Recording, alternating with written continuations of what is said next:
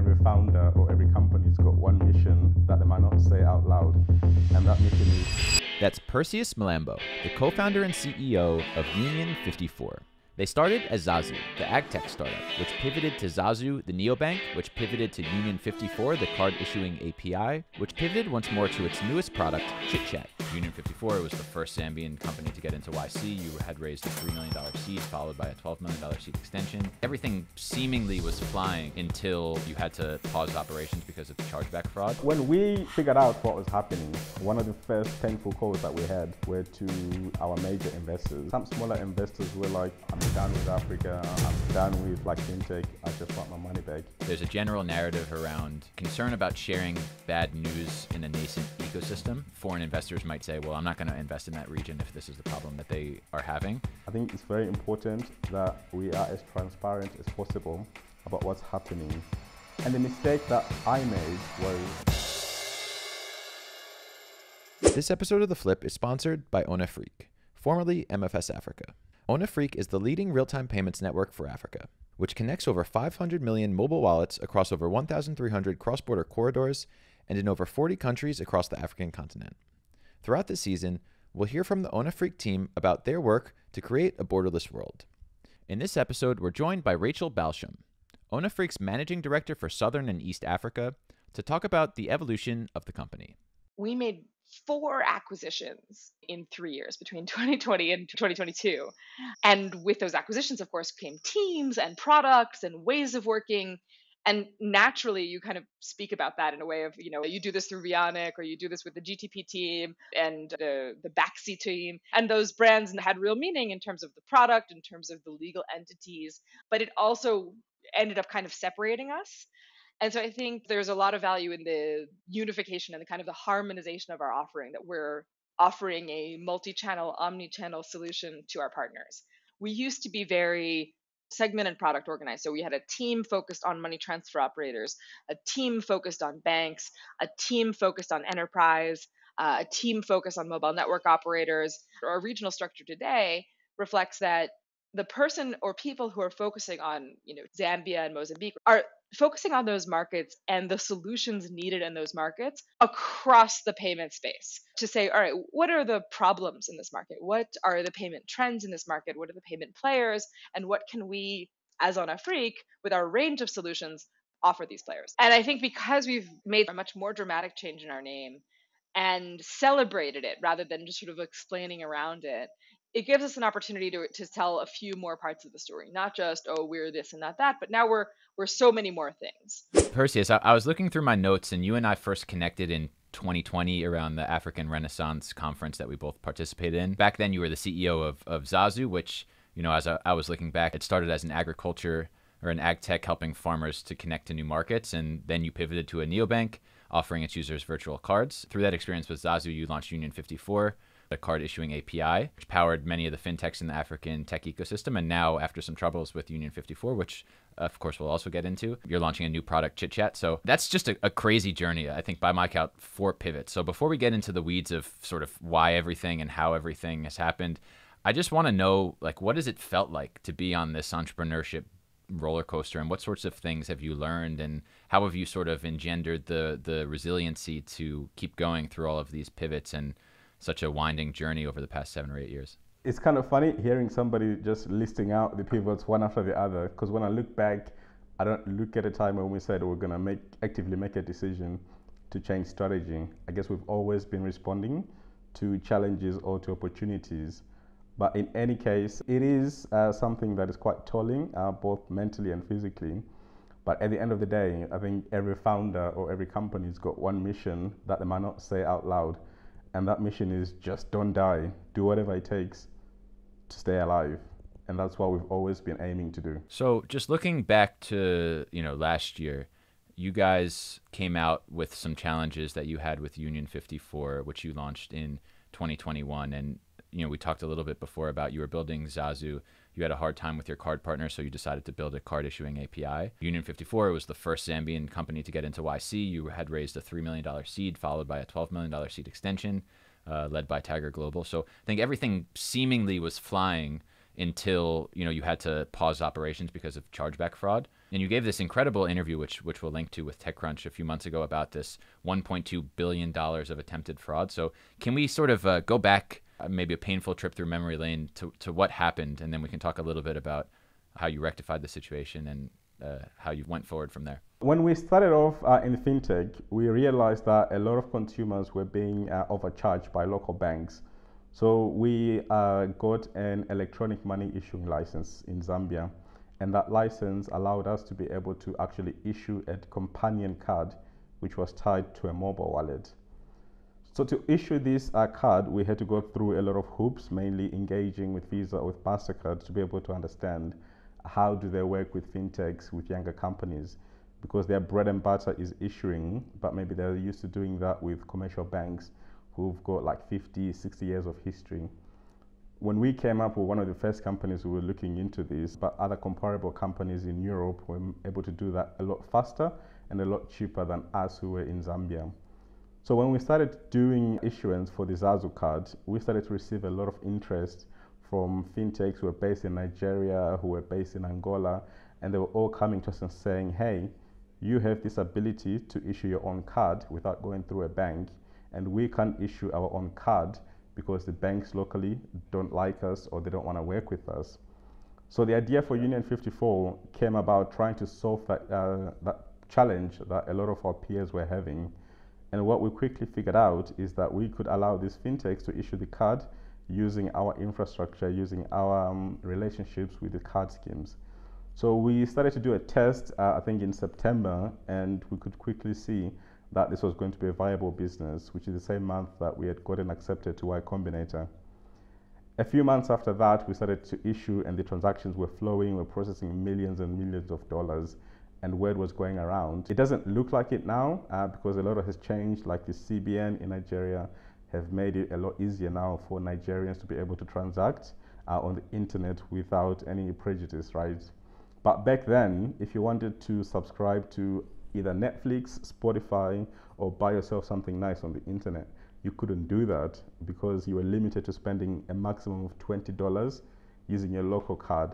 So for a lot of people, that was basically a new version of torture, where you had money in your account, but you couldn't use it because of central bank restrictions. So Union54 was filling in this incredibly challenging gap, and these fintechs were happy to pay a lot of good money for it, which is how we're able to attract the likes of Y Combinator, the likes of Tiger Global, and just really provide a solution that millions of people around the continent were happy to subscribe to. But as you know, when you're issuing cards, you quickly attract, in our case anyway, very serious, nefarious elements from across the globe.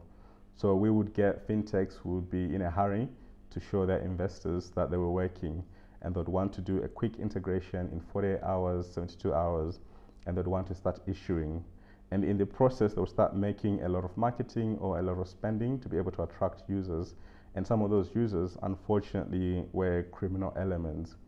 So we started to see that the transactions that we were processing, maybe our fintech clients couldn't really explain when we asked them. And this was primarily because they didn't know who the customer was. So in the end, we were paying over $500,000 a week to MasterCard in fees and chargeback fraud. And we didn't want to continue this because we would have run out of money. So we took the very painful but necessary decision to stop processing transactions so we could just adjust strategy and figure out a way how we could resuscitate the API or altogether pivot. And I'm glad we did that because we didn't want to become an index for fraud about what was happening with some of these fintechs. So by pushing them away, we stopped a lot of bad things from happening. So that was a very painful decision that we took, but ultimately it saved the company because we had raised a lot of money, as you'd said, a seed extension, and we were left with enough money in the bank to be able to adjust our strategies, speak to our main customers, and figure out a way how can we make as much revenue as we were making before, but in a way that insulates the business and gives us sustainability. You know, there's one question that I have in hearing you retell the story, which is if this problem of chargeback fraud is a solvable one, or are we just sort of resigned to the fact that many of these products can't exist because of the preponderance of fraud? Is it a situation where with enough resources or talent or I don't know, something, right? My understanding is there are other card issuing APIs in the market now, and I'm wondering the extent to which they're experiencing similar challenges or why you guys in particular had such a wide chargeback fraud issue that you had. It is a solvable problem, but uniquely, Union54 was processing transactions for fintechs who were coming from over 15 different countries. The way that you solve this chargeback fraud is you have to really do difficult things in the beginning, and you have to, at least in my view and our experience, you have to harmonize the way that you do KYC. So in South Africa, where you are, in Zambia, where I am, we've got very different KYC requirements, what financial institutions are expected to provide. And if you want to issue cards at scale and you're targeting the rest of Africa, then you really have to be able to cater for those differences. You have to be able to adjust your strategy as and when developments happen. And even though it's a solvable problem, I don't think we had enough money to be able to do that. I don't think we had enough time to be able to do that. I think it's something, if you look at maybe, let's say, places like Europe, where they've got one digital ID that shows you a true list of your wealth, that's something that you can then introduce so that you can say, if I get a fraudster by the name of Justin, if he's using his driver's license, I'm still going to be able to block any attempts that he makes using his passport. And for a lot of African markets, there's maybe 2 or 3 different identification documents that they could use. And up until all of those are fully digitized, and the main challenge right now is that you get groups who are coming from other parts of the continent where you've never visited as the executive team. So you don't really know when they produce a document that this is legitimate or not. The best thing you can do right now is to allow a third-party KYC provider to tell you with a certain degree of accuracy that this is a legitimate document. But even then, they are not integrated into the Home Affairs databases, so they can't really tell you definitively that this is true or fake. So there's always going to be elements who are going to abuse this gap. So I think the model that we're seeing right now for card issuing is where people are partnering with local banks, so that limits their potential scale opportunity. In the TechCrunch interview that you gave a couple of months ago, you talked about the importance of having this hard conversation. You said that fintech in Africa is hard and that, it's not child's play. And I think there's a general narrative around, the concern about sharing bad news in a nascent ecosystem, right? What does it mean to talk about, this degree of chargeback fraud when foreign investors might hear that and say, well, I'm not going to invest in that region if this is the problem that they are having. So can you say a little bit about why you decided to share and tell your story and what your general perspective is on having these important and hard conversations about, for example, fraud and fintech in Africa? So when we figured out what was happening, one of the first painful calls that we had were to our major investors. So we must have spent like 2-3 hours, maybe like 3 or 4 consecutive days, just going through our findings and just trying to look at what the strategy should be if and when we decide to stop and resuscitate the business. And I'm glad that we went through that experience because we're able to actually bring along our major investors so they could understand what was going on behind the scenes. And the mistake that I made was when people were talking about the chargeback fraud that was happening at the time, we just preferred to just put our heads down and just continue building and trying to figure out how we can save the business and come back with a stronger product versus actually articulating what was happening at the time. And that's partially because I didn't want to do that up until we had all of the necessary information, which took a really long time to be able to find out, right? And in doing so, in talking to some of our smaller investors who were also sharing some of their experience with some of their portfolio companies, it just became very apparent that it wasn't an issue which was isolated to Union54. And when you speak to some of the portfolio companies, they're incredibly worried about speaking out about what's happening because there's this term that everybody keeps throwing around, which is protecting the ecosystem. But an ecosystem comes to be because it's got good actors, it's got bad actors, and at the end of the day, you hope that the good actors triumph over the bad actors. And if we really want to get to a point where the industry is moving in concert, where we get to a point where consumers can fully trust these service providers, I think it's very important that we are as transparent as possible about what's happening.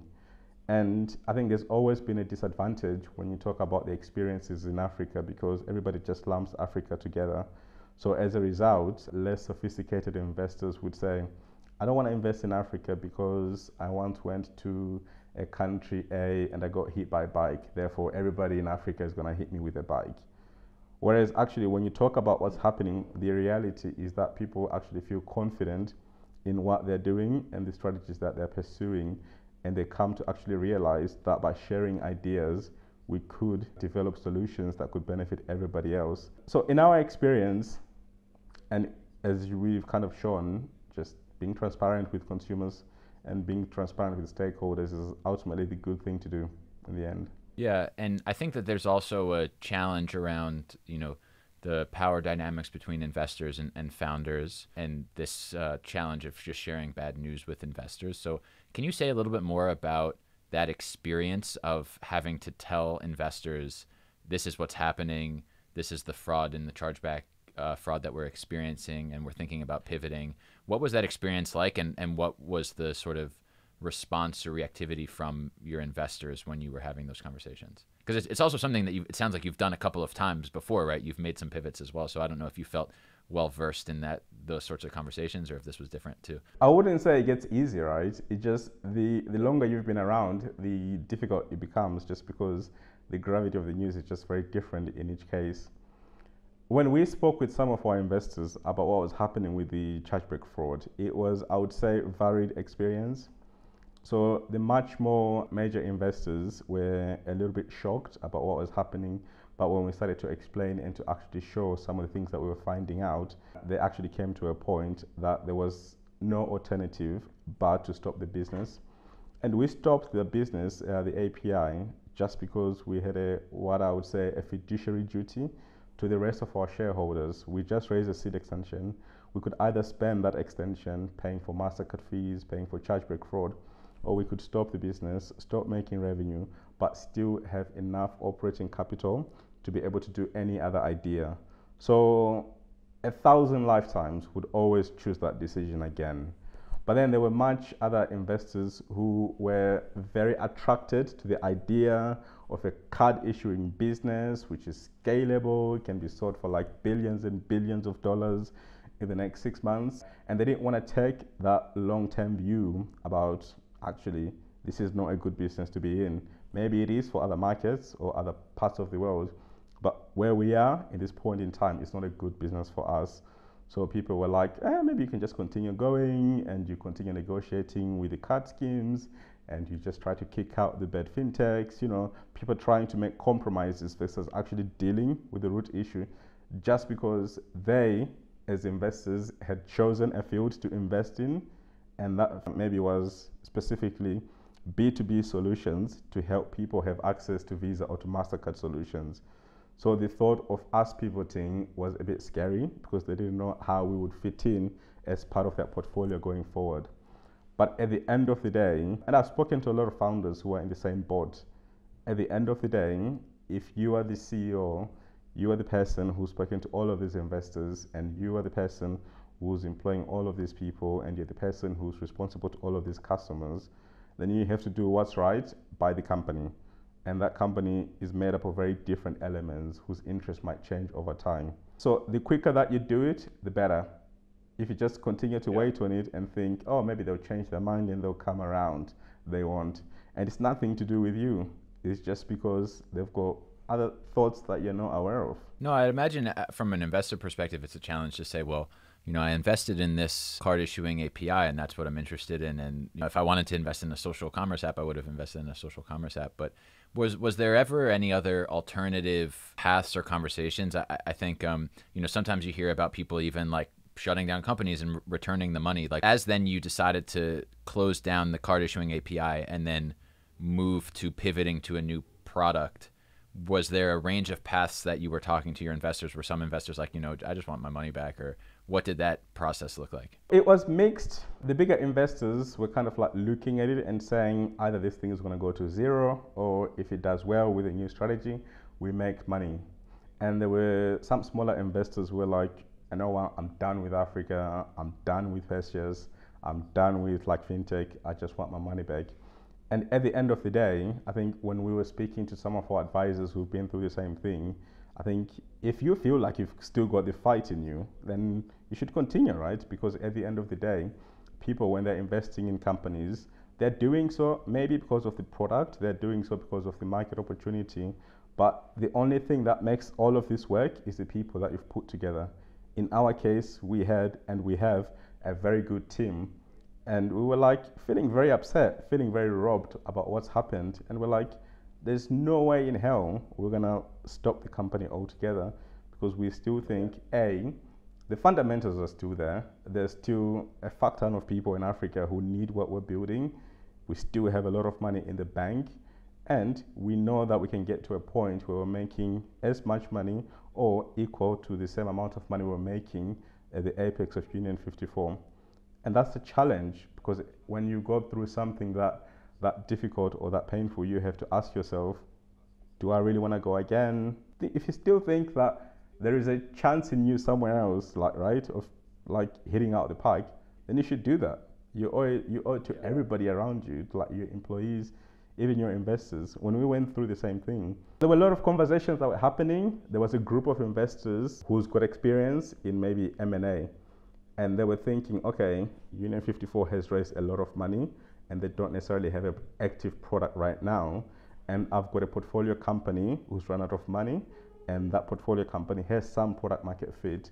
So 2 + 2 can it be 5? So they introduce portfolio companies, and you're like, yeah, I'm not really interested in buying a company which is selling chairs, right?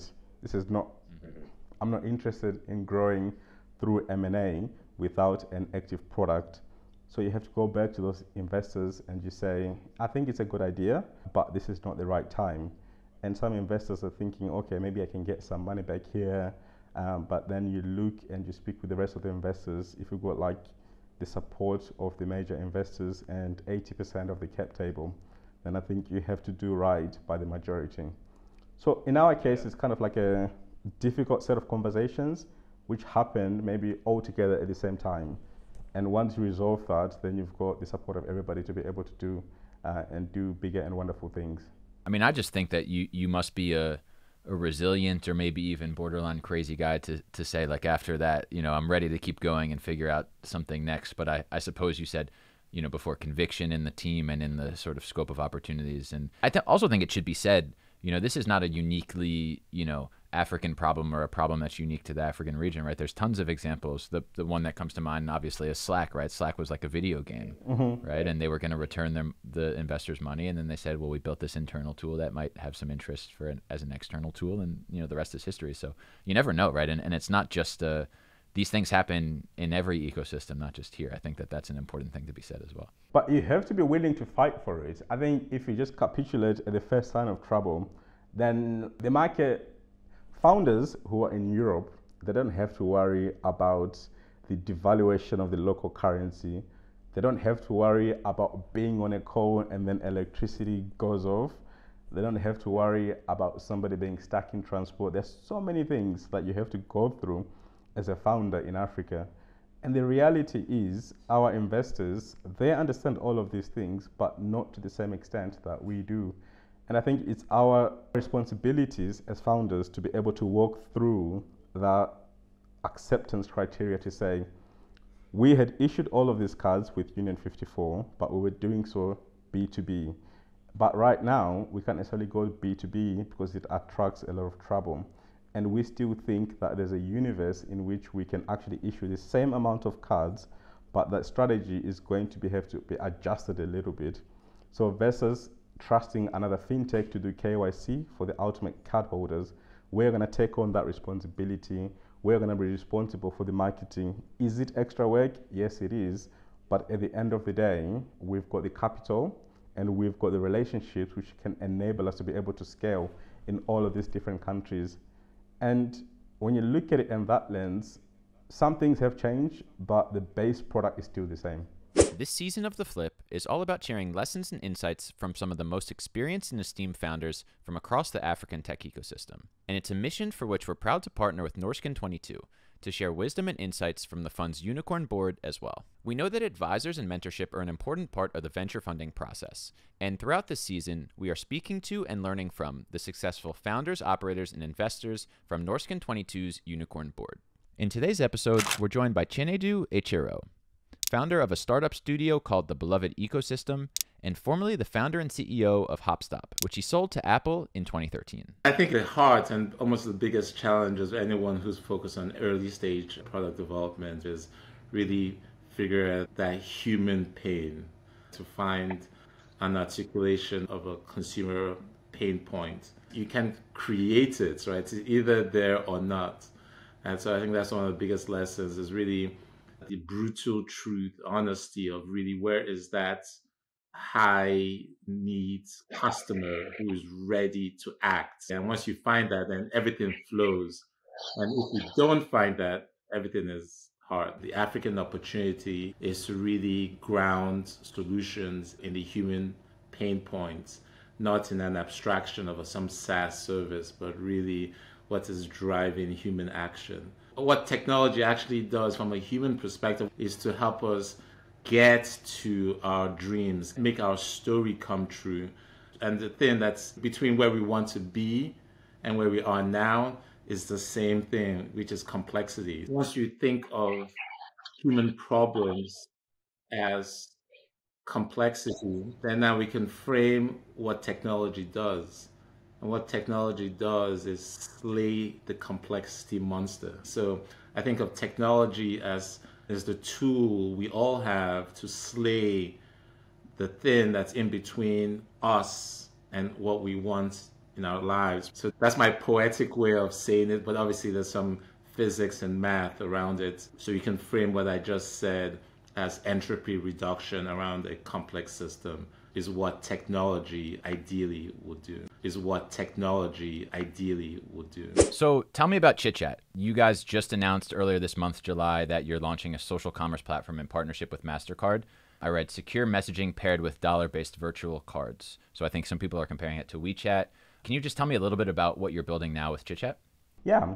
So after our experience building Union54, we issued over 2 million debit cards to as many people across the entire continent of Africa. And when we started speaking to those customers to just get research, one thing kept coming up. People were using very different services to be able to do trade or to earn money or to sell their products or services. And when we started looking deeply into how we can offer a service like that, it just became clear that we needed to have a chat interface. So this is where the messaging comes through. And looking at some of our customers where they might not have the ability to have a Squarespace website or the ability to have a Shopify integration because Shopify is not available in the region. The idea of ChitChat just basically came alive, and its sole purpose is to help people like you and me to list their products and services so that people near their communities, people further away from them, can purchase directly from them without necessarily asking people to download an SDK or to do an integration into an API, just because they've got various levels of technical literacy. So ChitChat, at its base level, is a chat interface which allows people to have a physical debit card in local currency. So if I'm in Zambia, I'll have a Zambian Kwacha debit card, but with also the ability to have a US dollar virtual card. So if I want to buy bread, I use my ChitChat physical card. If I want to buy stocks on Amazon or on Alibaba, I use my USD virtual card. And that way, I'm not losing much money when the currencies are being converted. And today, a lot of commerce looks like messaging on WhatsApp and then the payments not being integrated or fragmented or maybe being cash-based. So it sounds like that integrated payments layer is an important part of what you're building. Yeah, so the experience right now is not very great. Like if I'm selling hair materials, if I'm selling shoes, I get a customer on IG, I get a customer on WhatsApp, I get a customer on Facebook Marketplace, I get a customer who's walking into my house or walking into my shop. And if somebody's coming online on IG, on WhatsApp, they have to ask me, if I'm in Kenya, can I Pesa you? If I'm in Zambia, can I Airtel you? Can I Zazu you? So it's just a very different experience where you end up with like 6, 7 different tools, and you end up losing track of what's actually left in the inventory How much money am I actually paying to all of these different financial service providers? And more importantly, you're not spending so much time engaging with your customers because you're having to manage all of these different channels. So the idea of ChitChat is that, look, everybody's familiar with WhatsApp, they're familiar with what WeChat does or Telegram, so they already have a chat interface they can use. We just want to go a step further to allow small businesses, to allow creatives to be able to list their available times, their pricing, and just really communicate better and engage much more personally with their customers. What other lessons have you learned? I read that there was a maybe unique cap table structure with ChitChat, and that was a function of a lesson you learned with Union54. So can you talk a little bit about that and any other lessons that you've learned from the chargeback fraud and or, previous pivot experiences that you think leave you better equipped as you launch this new product?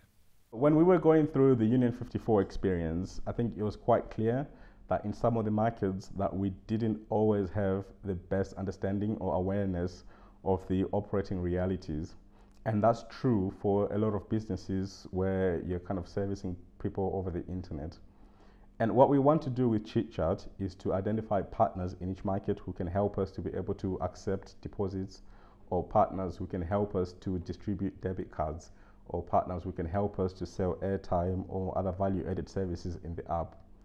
I can do that using internet-based research, but the best people who I'm going to find to do that with me are people who live in those markets, people who've already been regulated, and people who understand what the vision of the product is.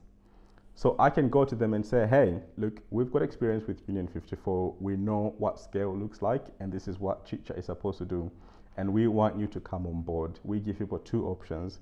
Either you come on board and you've got minority rights in that market. So if I partner with you in South Africa, you would end up having a joint venture agreement with us where you've got 40% of the company. So you know that on every dollar that we make, you are making 40%. Or you can just say, I'm going to help you to do this, but I just want you to pay me on a transaction basis. And either way, that's fine.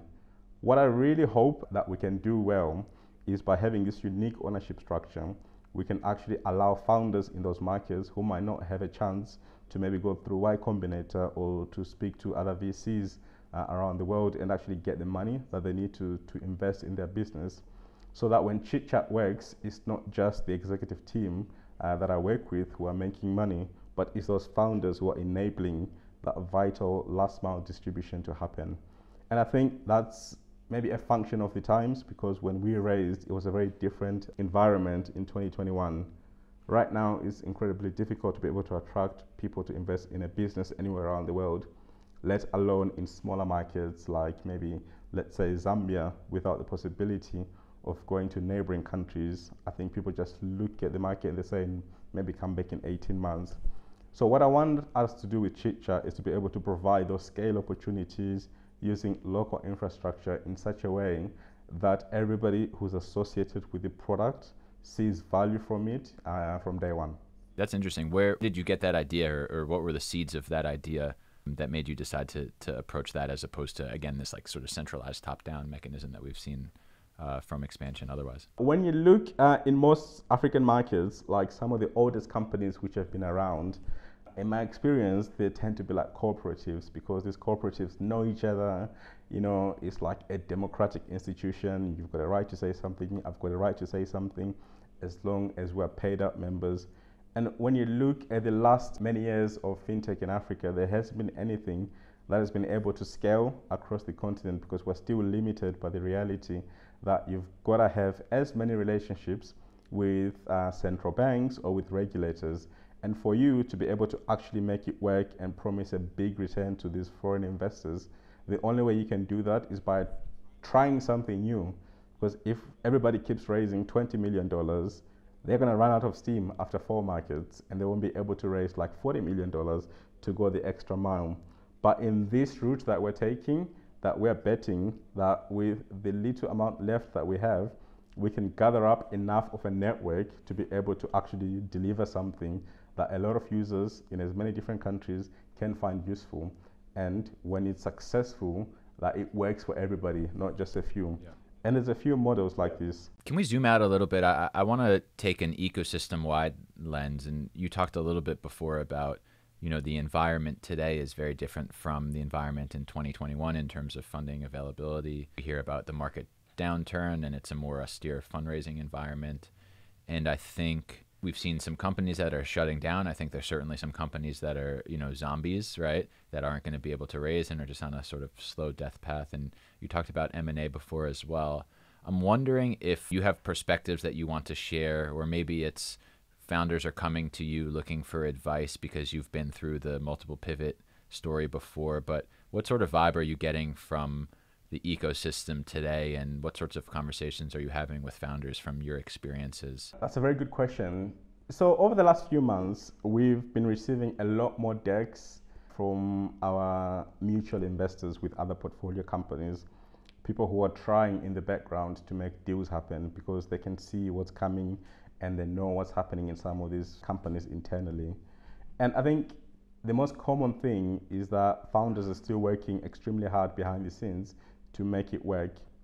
Some of the discussions that we've been having are people just trying to understand, how do you go from idea A to idea B, and how do you take along your investors? How do you communicate that to your customers? And more generally, how do you make sure that you don't die? Like, what other funding sources are available? So people are kind of like helping each other in this sense. And that's kind of like, again, you don't need to protect the ecosystem because the ecosystem will protect itself. So companies that are meant to do well, I think, will eventually find a way.